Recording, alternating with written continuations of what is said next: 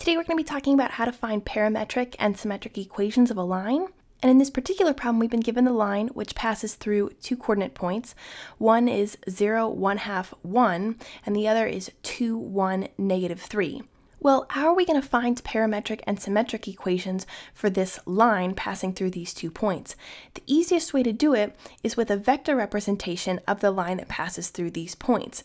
How do we get a vector representation? Well, we've got these 2 points and we can represent them as vectors like this, 0, 1/2, 1, and 2, 1, -3. But what we really need are the direction numbers that define the direction of the line when the line moves from one point to the other point. And the way that we get those direction numbers is by subtracting the component parts of one of these points from the component parts of the other. So here's what that looks like. We will take the component parts of this second point, 2, 1, -3. So we'll start with here 2, the x component of this point, and we'll subtract the x component from this first point, which is 0, so minus 0.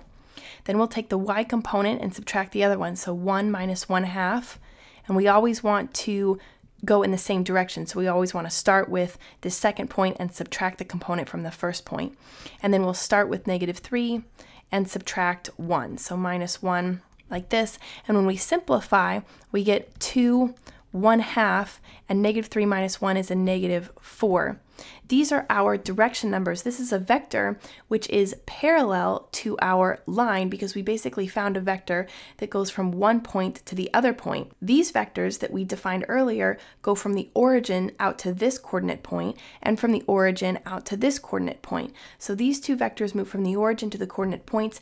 This vector moves from one coordinate point to the other, which means that it's parallel to the line that passes through these 2 points. And remember that because this vector represents the direction of the line, we also call these values here the direction numbers of our line. Now, in order to find parametric equations of the line, the first thing we want to do is write an equation for the line in vector form, or a vector equation of the line. And we're going to define that as r. We're going to say r is equal to, here's where we need to pick one of the points that our line passes through. And in this particular case, we'll pick 2, 1, -3, but it doesn't really matter. So we'll say 2, 1, -3. Remember that that's also the same as 2i plus 1j minus 3k. So we'll say 2i plus j, 1j, minus 3k, so it passes through that point. Then we add to that t, which is going to be a parameter value, times our direction numbers in vector form. So we're going to do the same thing, 2i plus 1/2 j minus 4k. This is going to give us the vector equation of our line. All we need to do now is simplify this by gathering together our components. We want all of our i's together, our j's together, and our k's together. So here's how we're going to do that. First, we're going to distribute the t. So we're going to get 2i plus j minus 3k. Then we're going to say plus 2ti plus 1/2 tj minus 4tk. Now we want to group our components together. So when we group our i's together, we get 2i plus 2ti.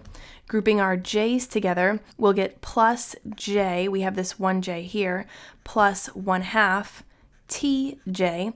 And then grouping our k's together, we get plus -3k minus 4tk, like this.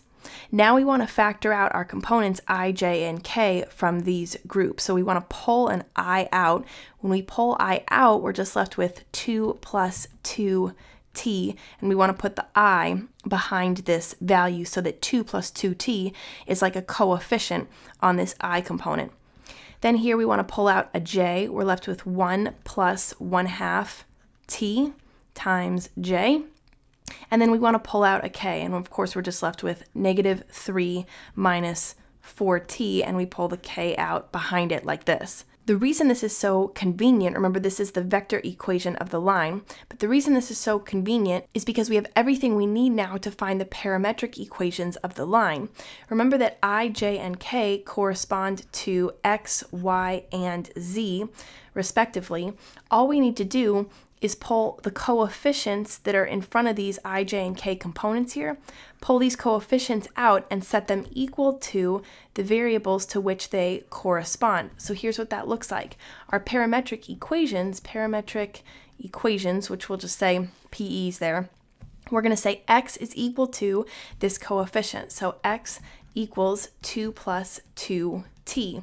We'll say y equals 1 plus 1/2 t, and we'll say z is equal to -3 minus 4t. And that's it. Now we just need to find our symmetric equations of the line, which is going to be really easy because all we need to do that is 1 point on the line and our direction numbers. So here's what that looks like. We'll say symmetric equations, SEs. Let's again use the point 2, 1, -3, although it doesn't matter, you could use either of them. But here's what we're going to do. We're going to say x minus the x component from the point on the line, so x minus 2 in this case.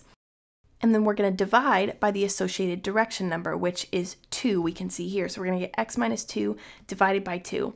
We're going to set that equal to y minus our y value from our coordinate point, which is 1. And then we're going to divide by the associated direction number, which is 1/2. So divided by 1/2, set that equal to z minus the z value from our coordinate point, which is -3. And then we divide that by the associated direction number, which is going to be -4. Remember that with symmetric equations, you always set them equal to each other like this. In our numerator, you always say the variable minus the associated value from the coordinate point there. And now it's just a matter of simplifying. Keep in mind also that if we have a direction number that's 0, if any of our direction numbers are 0, then we pull that outside of our symmetric equation. So here's what we mean.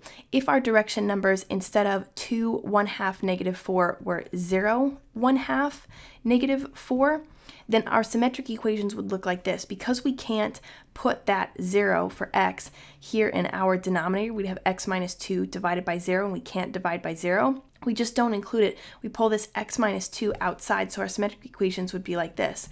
X minus 2, and then just the y and z equations set equal to each other. So y minus 1 divided by 1/2 is equal to z minus a -3 divided by -4. So we'd say our symmetric equations are x minus 2, and then separately, y minus 1 divided by 1/2 is equal to z minus a -3 over -4. So we just pull it out like that, and you'll do that for every symmetric equation for which the associated direction number is equal to 0.